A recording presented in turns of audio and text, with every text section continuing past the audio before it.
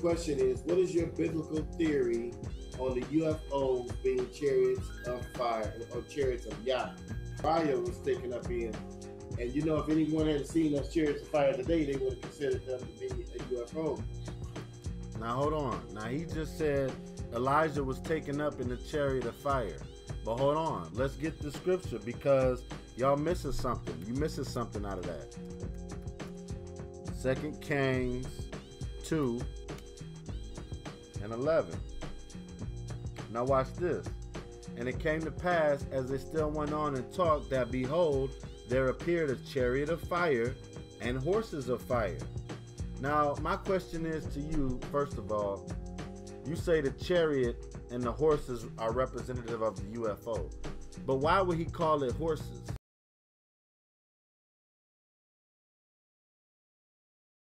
But the Lord sent out a great wind into the sea. Now, this wasn't no nuclear missile because they like to say that wind represents ICBM, which is not so. The Lord sent out a great wind into the sea. Matter of fact, let me look up that word real quick. But the Lord sent out a great wind into the sea. Now, this wasn't no nuclear missile because they like to say that wind represents ICBM, which is not so. The Lord sent out a great wind into the sea. Matter of fact, let me look up that word real quick. Matter of fact, let me look up that word real quick. Matter of fact, let me look up that word real quick. Matter of fact, let me look up that word real quick. I want to give all the praises and the honor to Yahweh, Bahashem Yahweh Shah, Bahashem Rakah HaKwadash. Double honors to the apostles and the elders of Great Millstone. Also, Shalom to the elect and the brothers that's laboring in sincerity, pushing this truth out in sound doctrine. Okay, and going into the sound doctrine, I'm kind of doing a response off of Elder Yashawamba's video. It's called Some Preach for Strife and Vainglory. That's probably not what I'm going to title it, but it's still a kind of a response off of that. Okay, these guys is bugged the hell out, man. I mean, when you have a foundation to start on and you build and grow on that foundation, as the scriptures go into the foundation, when you lose that foundation, now you have to build on the beach house, on sand, okay? They're not built on the rock, okay? These guys, when the next storm comes, it just wipes it away and they got to start over with a new doctrine, and they keep trying to build a new foundation, and it keeps getting destroyed, and it gets worse and worse and worse. Okay, so how wicked can this guy get, man? Okay, and all of these guys, okay, his compadres, Yashawamba made an excellent point. These guys don't believe in the America being Babylon. They think it's the Vatican, but there's no videos going up saying, hey, the Vatican's going to be destroyed. Well, now he doesn't even believe in nuclear fire almost. He doesn't even believe in the missiles is what I'm getting. Because in his video, he says something about it's not missiles as you guys teach. Well, you know, again, this guy has no foundation. You get mad, but at the same time, this guy is wacky. He's like a wacky-tacky Christian, okay? He has no substance. He's bringing nothing to the table. Anyway, this is Jeremiah 5:28. And before I get that scripture, I'll go to Matthew 13. This scripture should be almost plastered in any brother head that's in this truth. Matthew 13 and I think 9 through 11. When Yahushua was speaking to the disciples, he said, it is given to you to know the mysteries of the kingdom of heaven. Part of the kingdom of heaven is the chariots. Part of the kingdom of heaven is the missiles. Part of the kingdom of heaven is the natural disasters and everything else that comes along with getting to the kingdom. Why is that part of the kingdom? Because that's how we're going to get there. Okay? But to the rest, it is not given. Okay? So you had people who knew they were Israelites, and some got it and some didn't. And this guy clearly doesn't get it. Okay? This guy clearly doesn't get it. Jeremiah 5:28. They are waxing fat, they shine, yea, they overpass the deeds of the wicked. Okay? And that's this guy, man. Goes on to say, they judge not the cause of the fatherless. These guys are not out to try to reach the elect. They have no intention to get on board and try to teach our people. All their videos is how deep you are and how great they are. Really, this is what this is a spoiled child that couldn't get his way. That's all it is.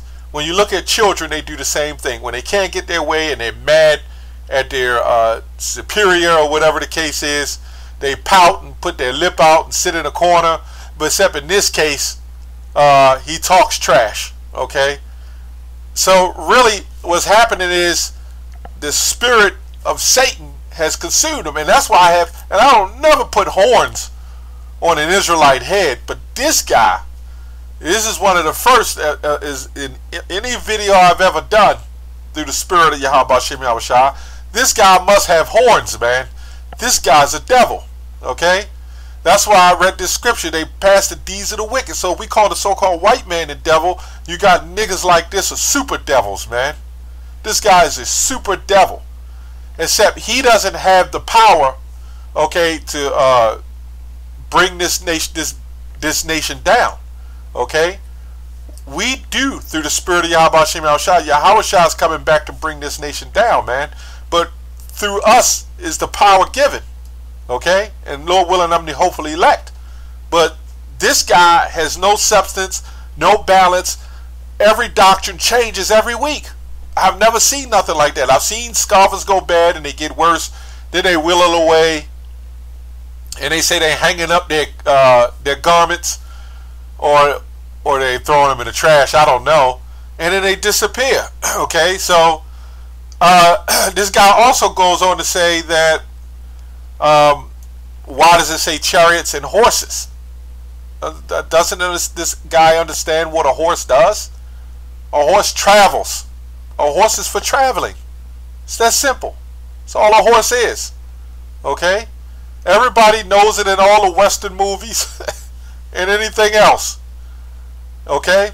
Now, even in the law today, if you steal a car or have unauthorized use of a motor vehicle, you know what they'll charge you with? Unauthorized use of livestock. Go look it up. Okay? That's what they do. Okay? Now, when I'm going to go on verse Jeremiah 5:28. It says, yet they prosper, and at the right of the needy do they not judge. Okay? This guy, if he could, he'll build his own church. He'll make money teaching lies, which makes him worse. He was in the truth. Okay? This is why I don't really go on guys that was in the truth unless they go off on the doctrine. Okay? If they want to go into all the other GMS is this and GMS is that, that's all good. I don't get all into that. But when it goes off on this doctrine, this guy, him and Nazariah or whoever this other guy is, which I've seen, America's not Babylon, but it's the Vatican. These are guys that they're jealous. And I say it, and I've always said, I talk to Apostle Ricard about this all the time when I speak with him. I said, I've noticed that when a lot of guys go up to sit with the apostles or go up to the top teachers, if they're not right, they fall out, man. If anything not right about you, the Lord is going to judge you. Now, how is this proving that these are men of the Lord? Because if they weren't right and they were still going up there, then guess what? Nothing would happen. I've seen guys in this camp, I've seen guys in several camps go up to the main camp and they fall out. I'm talking about within a year. I've looked at this pattern, man, and this is what I've seen. I've looked at that pattern. And when they fall out, they get worse. The jealousy on these guys of not being top teachers is killing them. This is why they're coming with the new doctrine. It's because they're jealous. And I can see it and I feel it in their spirit. Okay? I've even heard kind of guys have jealous words, which I'm not going to say any names, of saying things off contrary to doctrine because the apostles can't be right. Okay? Now in the future, by the Lord's will, I'll do a video going into trusting in man. Okay? You have to know when it's man or when it's the spirit.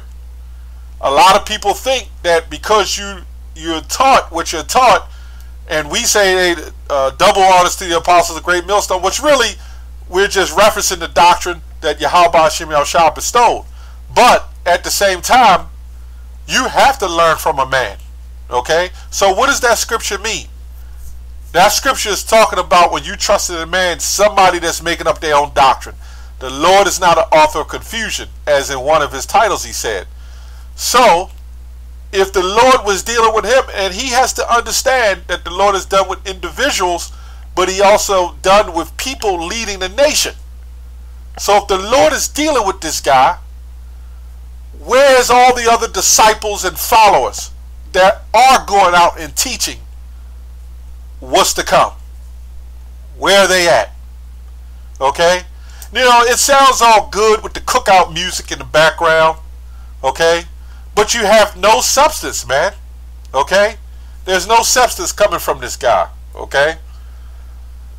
This is Titus 1:10. For there are many unruly and vain talkers and deceivers, especially they of the circumcision. There's guys that's in the truth. Not just him. There's other guys that's going to branch off and do exactly what this guy's doing, man. Goes on to say, whose mouths must be stopped, who subvert whole houses. These guys will subvert a whole camp. Okay? And they've done it. They have guys come in to a camp, and they will take those guys out of the camp and follow their own doctrines. You know why they do this too, man? Because it's easy. It's easy. When you're not in the truth, you're not under any kind of order or banner. And I noticed that by a lot of guys that are not in camps or that are not followers of the doctrine. It's easy. So now you can make up an excuse to eat crabs if you want, or shrimp. Now you can make up an excuse to be an adulterer, and at the same time want to jump on board and be saved. Okay? Now you can do all these things that you've always wanted to do, yet in the truth. But as I said before, you cannot have the elect without the non-elect. These guys are serving a purpose, and I've said that for a long time. These men that are doing this are serving a purpose.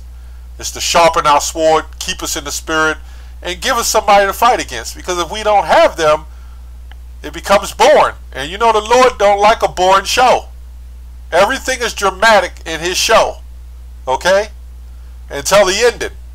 Okay? And that's when everything's going to be in order. Okay, it goes on to say, teaching things which they are not, for filthy lucre's sake. And who knows, lucre meaning, I believe in the Greek, kurdos, which means to gain advantages. Okay? That's what these guys are out here to doing. Okay? Let's go to 2 Timothy 3. I want to make this quick. 13. It says, but evil men and seducers shall wax worse and worse, deceiving and being deceived. And that's what they're doing, man. Now when it says deceiving and being deceived, what they're doing is they're being deceived by doctrines that they've learned. So what he does is he hook up with anybody that has a problem with Great Millstone, and everybody come with their new doctrine, and then he's deceived by the new doctrine because they're not followers of Great Millstone. I'm gonna just say of this doctrine, and then what they'll do is go teach it to somebody else, and they'll get deceived. It's kind of like The Walking Dead. Whoever gets bit, they become who you are, who they are, and it travels and it travels. Okay, these guys ain't nothing but The Walking Dead. Okay, they've been infestated by demons, okay, and poisons. You know, I mean, anybody who sits here looking like this, man, and with these new doctrines just floating out of the woodworks, there's definitely there's definitely a problem, man. Okay? Let me read it again. But evil men and seducers wax worse and worse, deceiving and being deceived.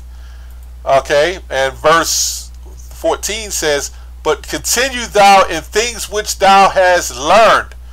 Is any of these guys doing that? Absolutely not. They have not continued what they have learned and has been assured of.